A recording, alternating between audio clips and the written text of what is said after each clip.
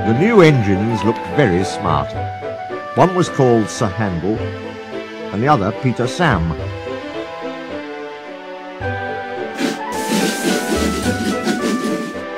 "What a small shed," grumbled Sir Handel. "This won't do at all." "I think it's nice," said Peter Sam. "Huh!" grunted Sir Handel. "What's that rubbish?" "Shush, shush," said Peter Sam. "That's Skarloey, the famous old engine." "I'm sorry, Skarloey," he whispered. "Sir Handel's upset now, but he's quite nice, really." Skarloey felt sorry for Peter Sam. "No, Sir Handel," said the farmer next morning. "We'll get you ready." "I'm tired," he yawned. "Let Peter Sam go. He'd love it." "No," said the farmer. "Owner's orders, you're first." "Oh, well," said Sir Handel sulkily. "I suppose I must." When his driver arrived, Sir Handel puffed away to catch the coaches.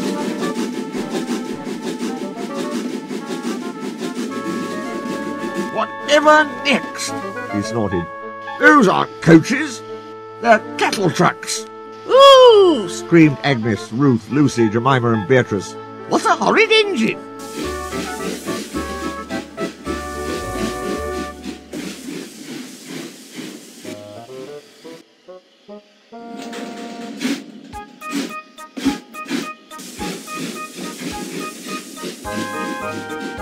"It's not what I'm used to," clanked Sir Handel rebelliously, making for the station.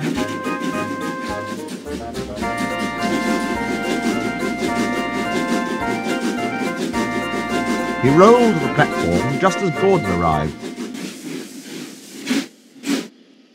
"Hello," he said. "Who are you?"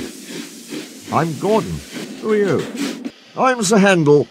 Yes, I've heard of you. You're an express engine, I believe." "So am I, but I'm used to bogie coaches, not these cattle trucks." "Do you have bogie coaches?" "Oh, yes, I see you do. We must have a chat sometime. Sorry I can't stop. Must keep time, you know." And he puffed off, leaving Gordon at a loss for words. "Come along! Come along!" he puffed. "Cattle trucks! Cattle trucks!" grumbled the coaches. "We'll pay him out! We'll pay him out!" Presently they stopped at the station. The line curved here and began to climb. It was not very steep, but the day was misty and the rails were slippery. "Hold back!" whispered Agnes to Ruth. "Hold back!" whispered Ruth to Jemima. "Hold back!" whispered Jemima to Lucy. "Hold back!" whispered Lucy to Beatrice. And they giggled as the handle started and their couplings tightened.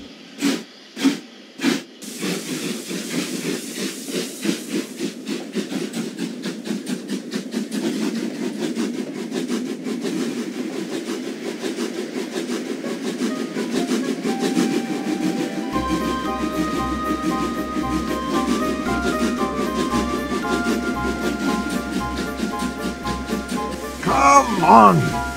Come on!" puffed as his wheels slipped on the greasy rails. "Come on! Come on! Come on! Come on!" His wheels were spinning, but the coaches pulled him back, and the train stopped on the hill beyond the station. "I can't do it! I can't do it!" he grumbled. "I'm used to sensible bogie coaches, not these bumpy cattle trucks." The guard came up. "I think the coaches are up to something," he told the driver.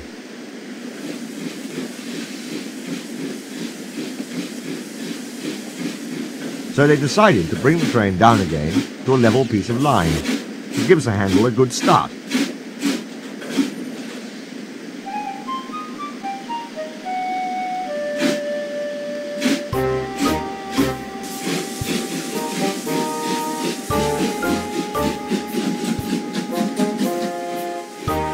The guard helped the fireman put sand on the rails, and Sir Handel made a tremendous effort. The coaches tried hard to drag him back, but he puffed and pulled so hard that they were soon over the top and away on their journey.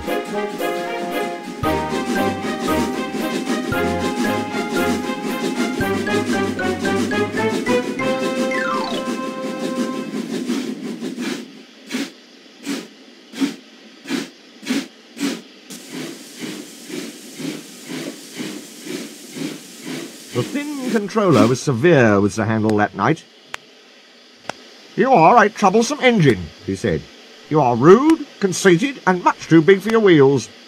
Next time I shall punish you severely." Sir Handel was impressed, and behaved well for several days. Then, one morning, he took the train to the top station. He was cross. It was Peter Sam's turn, but the thin controller had made him go instead. "We'll leave the coaches," said his driver, "and fetch some trucks from the quarry." "Trucks!" snorted Sir Handel. "Trucks!" "Yes," his driver repeated. "Trucks." Sir Handel jerked forward. "I won't," he muttered. "So there." He lurched, bumped, and stopped. His driver and fireman got out. "Told you," said Sir Handel triumphantly. He had pushed the rails apart and settled down between them. They telephoned the thin controller. He came up at once with Peter Sam and brought some workmen in a truck. Then he and the fireman took Peter Sam home with the coaches, while the driver and workmen put Sir Handel back on the rails. Sir Handel did not feel so pleased with himself when he crawled home and found the thin controller waiting for him. "You are a very naughty engine," he said sternly.